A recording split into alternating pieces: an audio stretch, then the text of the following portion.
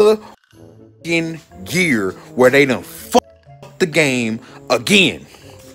NBA 2K22 Next Gen is it is absolutely, and I'm sick and tired of playing this shit. You mean to tell me that every time I finish a park game, or every time I'm about to start a park game or a fucking rec game, I literally get a fucking error code? Every single time I go to play a park game or a rec game, or I do anything other than play 3v3 fucking Pro-Am, I get fucking error coded. I spent $100 for this pre-order. $100. I also spent $100 on making builds on this trash game. Now ask me, yo, Grinding For Rio, why did you have to make another build? Your 6-6 was a go. Because every single time a lockdown gets in front of me, they don't have to play no fucking defense. All they have to do is hit fucking square, and they take the ball from me over and over and over and over again. I'm fucking sick of it, bro. NBA 2K22, I'm about to hang that shit up. Y'all can't never get the game right. Y'all can't never do this. It's been COVID this whole time, and you mean to tell me y'all still have not got this game in order? Y'all still ain't got it in order. I am sick and fucking tired of giving you at NBA 2K my motherfucking bread, bro. Y'all finna stop robbing me. I'm tired of it, bro. Y'all are the worst company that I've ever seen in my. Y'all don't ever get it together. Y'all can't never get it together. You got all these coming in my chat. Well, if you don't like next gen, go to current gen. I'm not going no current gen. I didn't pay my bread to go to no current gen.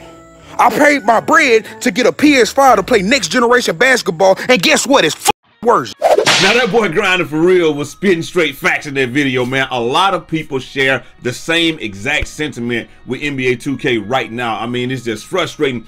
Like, the game is good, it's a good game, and when you do get around the locks and you do get around the zigzag left and right and all that good stuff, man, it still feels just like it doesn't matter, because even when you endure all of that and win a game, you still gonna get error coded and get kicked out, man. And a lot of people feel that same way. They just feel that 2K is giving us an inferior product, and it's just, there's just no excuse for it. Well, I'm here to tell you today, check it out. 2K has dropped a major update today. And you know, I hopped on today, took a look at this joint, man. I think it was about 700 megabytes or so. And you see how I'm trying to move so fast because my internet is eating that joint alive, man. But like I said, check it out. They dropped the update today. And really, the only thing that we got on it was, you know, like I said, hold on, first things first, big shout out to Grinding For Rio, man. Like he got some good content. Go check that guy out. I checked to see if I could find the update stuff, and this is pretty much what I found. NBA 2K Next Gen update is live. Let me know if it helps with the error codes and freezing and stuff like that. And like I said, we have a lot of people in here asking about how big is it, you know, 700 megabytes and all that good stuff. One dude said 301 or what have you. One guy, and it's just a lot of things that people are going through on here where they're talking about. Like this one guy says, well, my NBA game crashed at halftime on next gen Xbox. So hopefully a patch comes out on there too. It's unplayable right now. Now that's something that I had no idea that my NBA, first of all, I didn't know that my NBA was a very popular mode, but second, I didn't know that it was one that was crashing like that, like it was in this state. I hate that for anybody because like when you're going through something like that, it's crazy. One dude just says just been booted off twice, downloading the patch now. So maybe that's why he got booted, was because he was downloading the patch or what have you. A lot of the bottom line is the stability issues with the game. They were already fragile and very temperamental, where we had to go in, let's say on the first day, we had to go in, change our get rid of the friends list, get your friend list on the 99. Once you got it on the 99, you could play, because at first you would get on there, as soon as you hit the city, you couldn't do anything. It would just kick your Xbox off. The second thing we noticed was we were getting kicked out of the rec. It was turning Xboxes off and stuff like that in the rec. Now that was common last year inside of like the event center would turn your thing off. But in the rec, nah. And then we losing people. We want to play with people. I want to play with my boy Ticket, big supporter, all that stuff, man. But it's just not the case right now, because we're getting kicked out of rec. So hopefully all of that's fixed. I just changed, as you can tell when you leave a park, you change servers. But hopefully, as you can see here, I'm skating along, and it does seem a lot smoother. Everything's a little bit smoother. Everything's running a little bit better. I think when you change these servers, when you cross certain points or portals, you know, you're gonna do that. But it is what it is. Now, what we did have here is some unofficial patch notes right here, man. It's just the NBA update version patch 1.5 revealed. Let me make sure this thing got the right date, man. Yep, September 2021.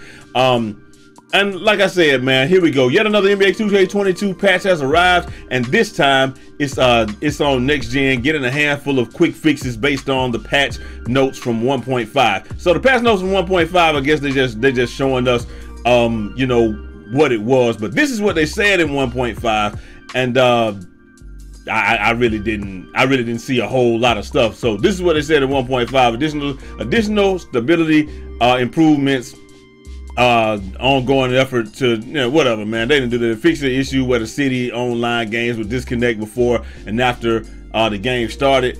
I mean, that still happened. Like, it got worse after they did it. So hopefully that's the case. Addressing an error code issue that's preventing my career saves from being able to load in the city. All right, that's cool. Significantly improved loading speed. They did do that, the loading speed and re-entry, because what we were doing was we were going in, play the game, get kicked out, come right back in, and we were good.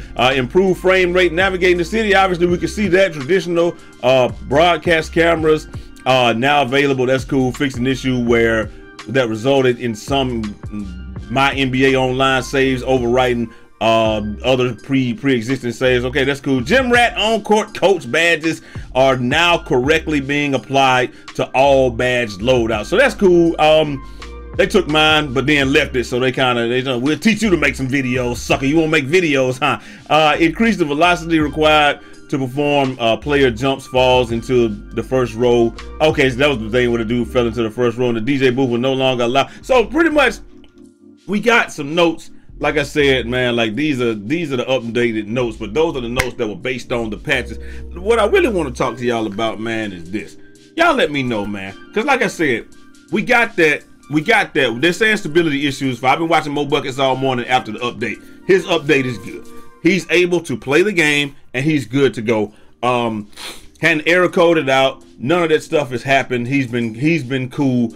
As far as I can see, I'm gonna go to his stream right now and kind of just have him. I'm just gonna watch while I'm doing this. But I haven't seen him get error coded or kicked out or anything since the patch. So kudos to 2K for that, because we're gonna call them out when they do something bad. We gotta call them. We gotta congratulate them when they do something well. But the question to you guys is, Plux versus left, right, left, right, left, right, left, right. Like, what do y'all think about it, man? Do the Plux need to be toned down, or is everything fine right now? I'm playing devil's advocate, and I'm just gonna say like this. Look, if you change one, I feel like you have to change both, because right now you got the people on defense.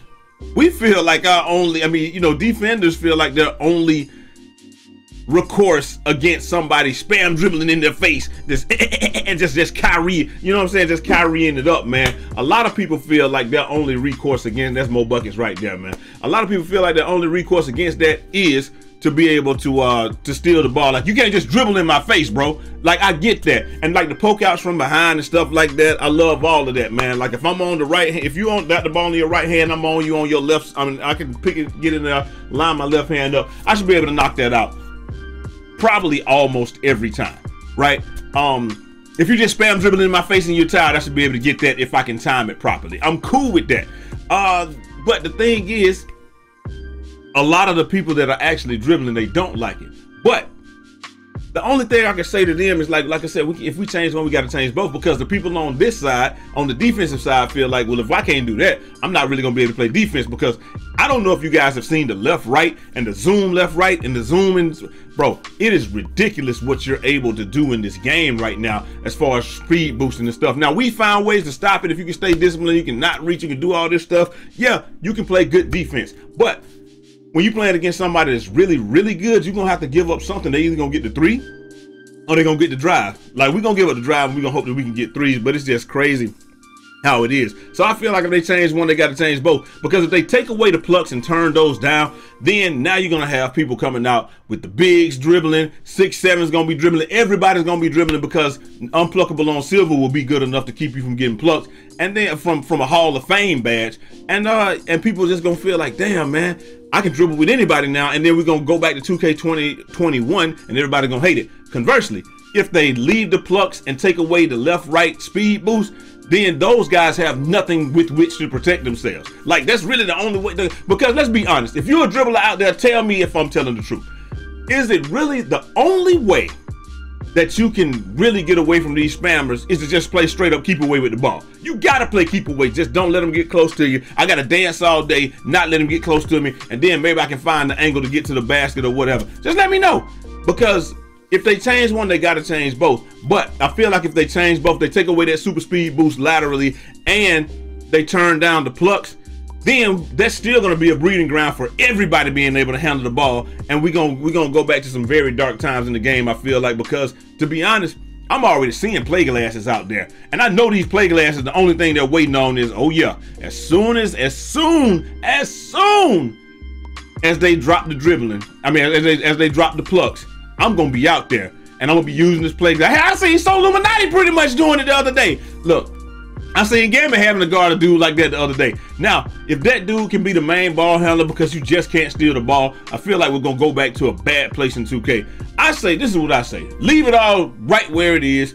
Maybe take away some of the launch animations with the plucks, but the ones that make sense, leave those how it is, or just do it by threshold. If a guy has really high dribbling, just don't let them be able to get plucked easily. But the guys that have lower dribbling, I don't know what their threshold should be, but if they got lower dribbling, then they should be able to get plucked. Anyway, let me know what y'all think down in the comment section, man.